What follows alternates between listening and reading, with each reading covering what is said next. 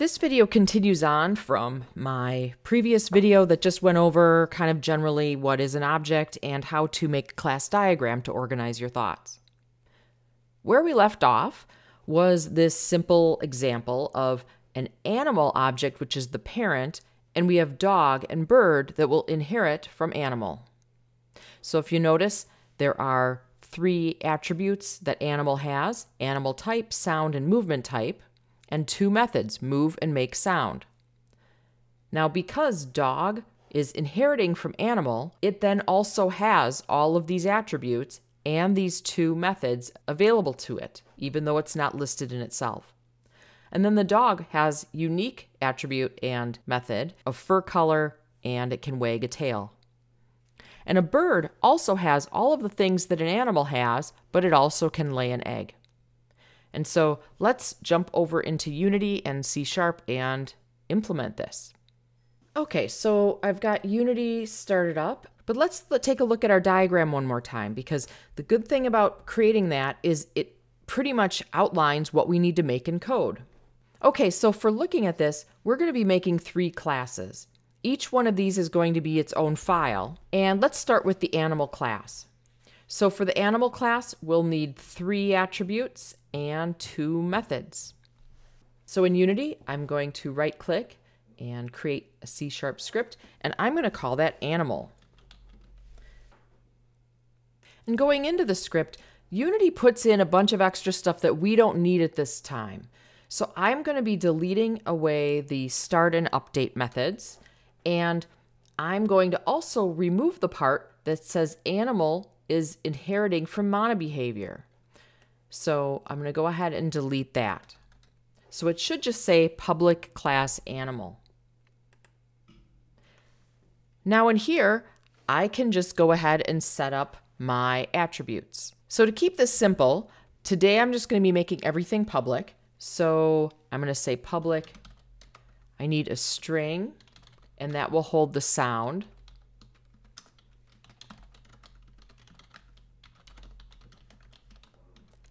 I'm going to have a string called movement type,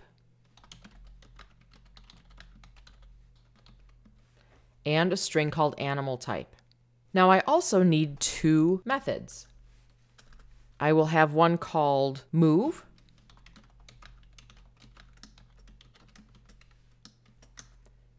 and one called make sound.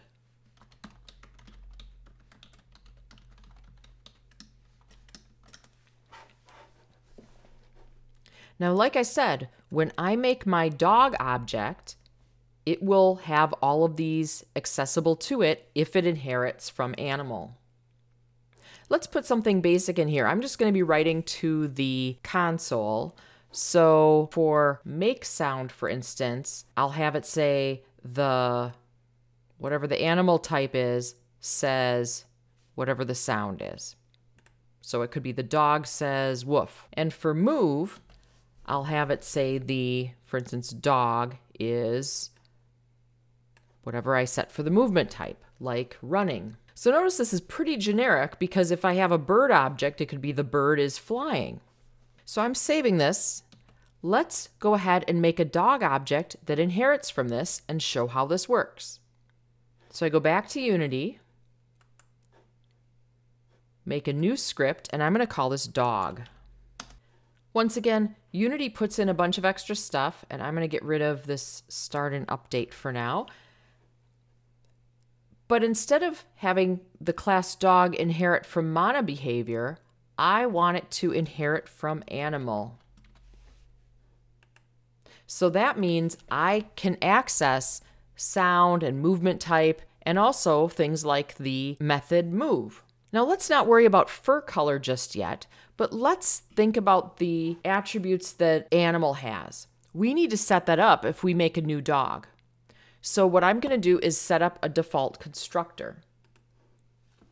And to do that, I'm just going to say public dog, and the constructor needs to be the same name as the class I'm making. And a constructor looks a lot like a method. And so when I make a brand new dog object, it will run this. And there I can set up things like sound. And notice when I type sound, it comes up because it is inheriting from animal. And I can set the sound equal to woof. And I can set the movement type to, let's say, running. And the animal type, I'll just set that to dog. So at this point, notice I don't have this declared anywhere except in animal, and because I'm inheriting, it's fine. And notice I also don't have a move or a make sound method. It's all in animal. But let's try this out and see it in action. To do that, I need to make another class, and I'm just going to call this controller because I'm just going to run things from it. And I'm going to make a new game object, calling it script, and I'm going to attach my controller to the script. Now, since the controller is interacting with Unity, I'm just going to still have it inherit from MonoBehavior. And I'm going to keep the start. I don't need update. So in start, let's make a new dog. And to do that, I'll say dog, which is the object type, and I can call it anything. Let's call it my dog. And I'm going to say it's a new dog.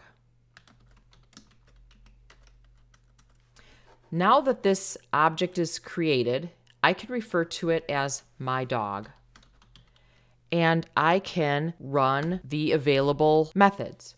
So when I hit my dog dot, notice that I can access its animal type, its movement type, its sound, but I can also have it move or make sound. So let's say I want to have my dog make sound. And let's also go ahead and say my dog dot move. So I'm going to save this. When I run this, it should then run the methods in animal, move and make sound. So I'm over in Unity. My script is attached to this script object, my controller script, and I'm going to hit play. And in the console, it says the dog says woof, the dog is running. So let's add on to dog. Let's give it its own method. Let's add in wag tail.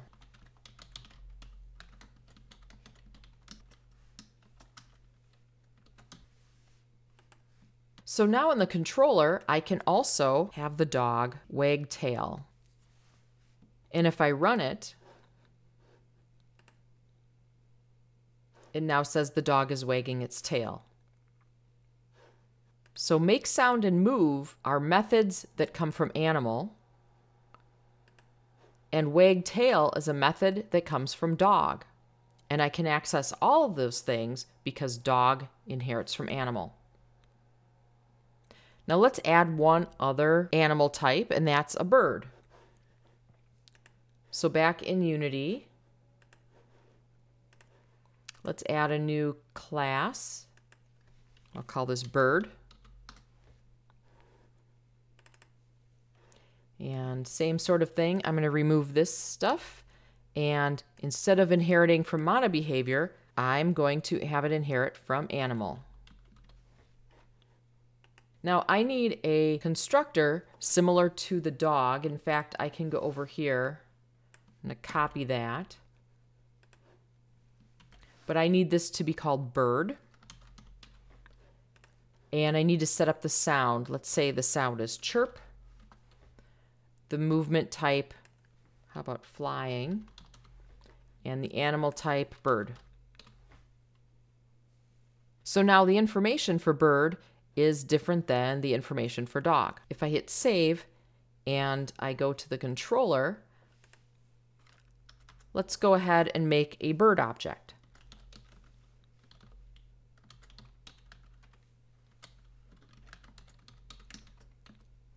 So I'm making a bird object called the bird, and it's a new bird. And I can do the same things like to the dog. I can say the bird, dot make sound, and so it has access to that. I can have the bird move, but I can't have the bird wag tail, because wag tail is part of the dog object, not the animal object or the bird object. So notice it's giving me an error.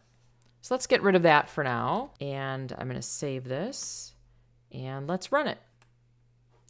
So now we have the dog says woof, the dog's running, the dog's wagging its tail, and now the bird says chirp, the bird is flying.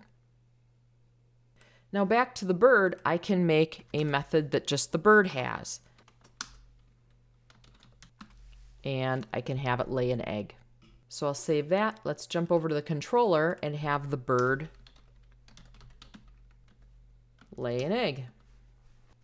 So save that and let's run it in Unity.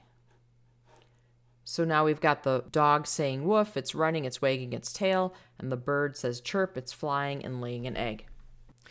Now this is setting up a very basic inheritance setup. And notice every dog is going to be the same. Also, I didn't set up fur color. Let's put that in.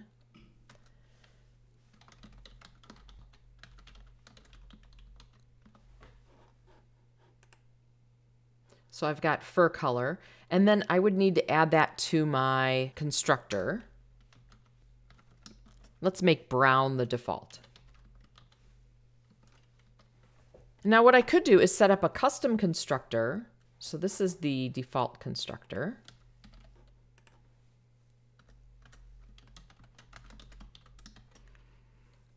And I can allow, let's say, the person to change, how about the animal type? And so like I could say the breed, for instance. And let's let the person specify the fur color.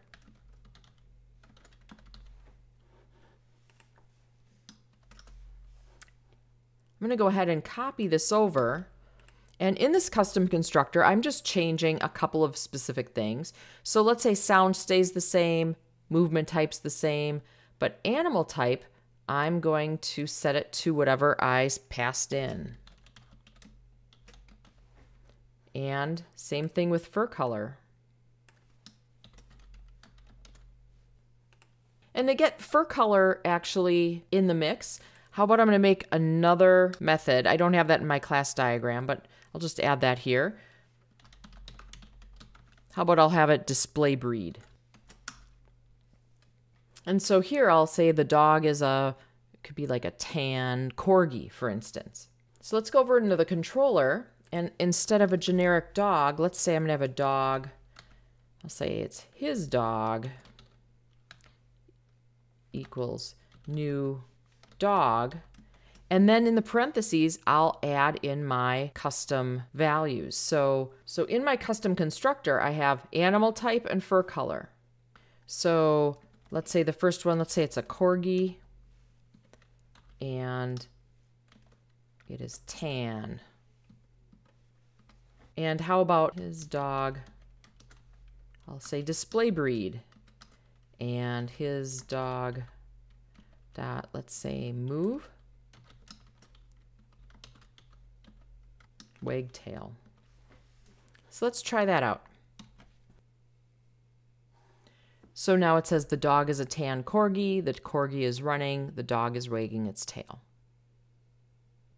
So while a custom constructor isn't specifically about inheritance, it is a nice way to be able to make different objects easily. So we could make a lab that's black and easily have different dog objects. So anyway, this is my brief overview of object inheritance.